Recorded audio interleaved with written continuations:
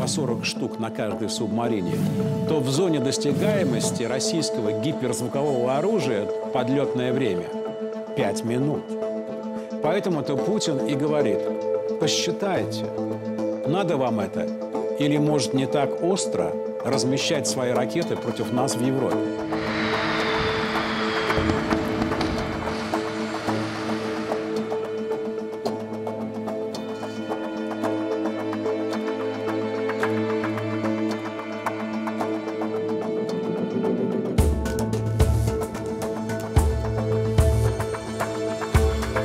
Сармат — это очень грозное оружие. В силу его характеристик никакие, даже перспективные системы ПРО ему не помеха.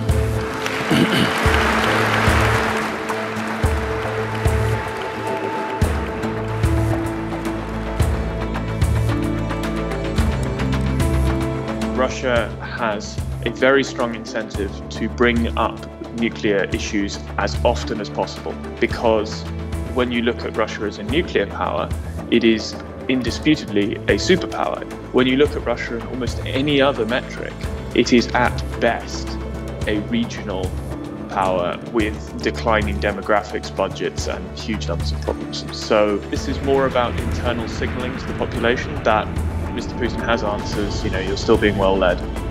Россия – единственная страна в мире, которая реально способна превратить США в радиоактивный пепел.